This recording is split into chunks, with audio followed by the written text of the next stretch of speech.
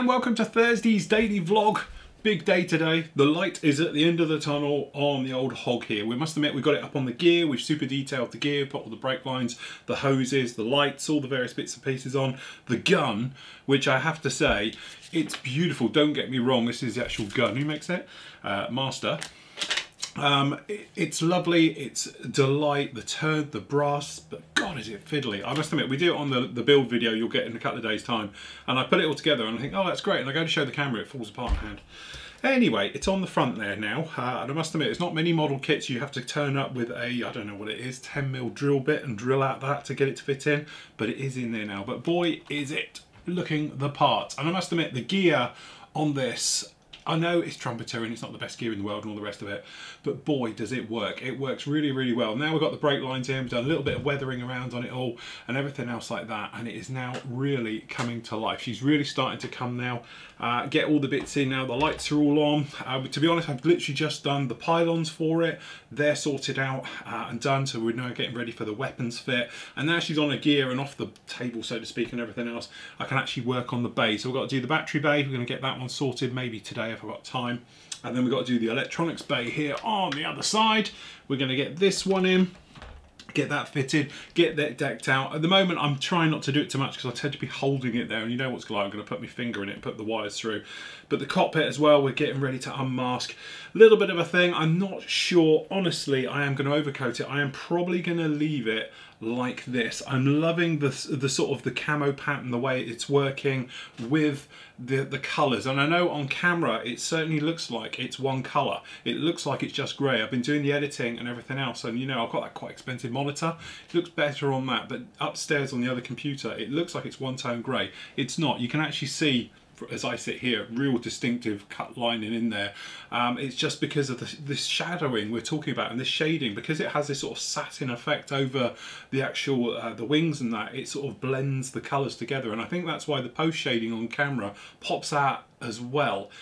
Certainly I haven't had this effect before where it's different on camera to it is in reality, and normally what I tend to do is I tend to sort of strike a balance between the two. Sometimes it looks overdone here so it looks better on camera, so you guys can see more what I'm doing, but actually I'm holding off now and I'm not going to touch it because I'm looking at this and I can see that's dark gold, dark ghost grey there, light gold grey. There's a distinct line, I can see one here, but on camera I know you're not seeing it, and it is just one of those things where, you know, from a bird's eye point of view of looking down on this thing, it looks fine, but unfortunately you cut across the angle, because of the shininess that it's got, you don't really see it.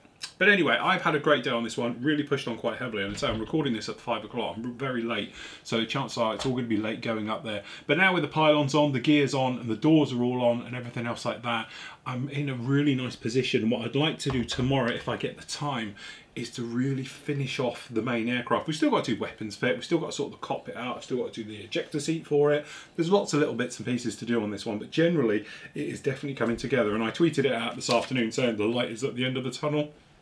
That's how I feel with this one, but I'm going to be so disappointed when it's done, and I'm going to be starting with a blank sheet on the next build, and it's going to be like, because I've actually really enjoyed doing it. It's been a little bit of a challenge, not over challenge, still think it's a great kit, but it's just been nice to have that little thing that's going to test you and stretch you and everything else like that.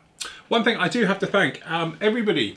It looks like you're all Tiger experts, because the review of this yesterday, I don't think we've ever had as many people contact me about it and all the rest of it. And you were telling me all your correct information about this particular kit. As I say, I am no means an armour guy. Aircraft, you ask me about A10s, I can talk to you all day about those. And I can tell you everything that's wrong with that kit all over it instantly. But when it comes to armour, I haven't got a clue. Luckily, you guys all have. So thank you to everybody who sent me information saying you need to put Zimmerit on it, because without Zimmerit, it's not an active one. There was 3 that were done without Zimmerit, and they were all the post-production or the prototype version ones. That's where Bovington got theirs, because apparently they dragged it off of a proving ground in Germany after the war and brought it back. And if we did want to do it like it, apparently the armour on the top turret, on the front and on the rear and stuff like that is thinner than what was the production version as well, and there's lots of little differences all over that particular one if we wanted to go down that route. But if we did want to do the Porsche turret, we're going to have to do the Zimmerit.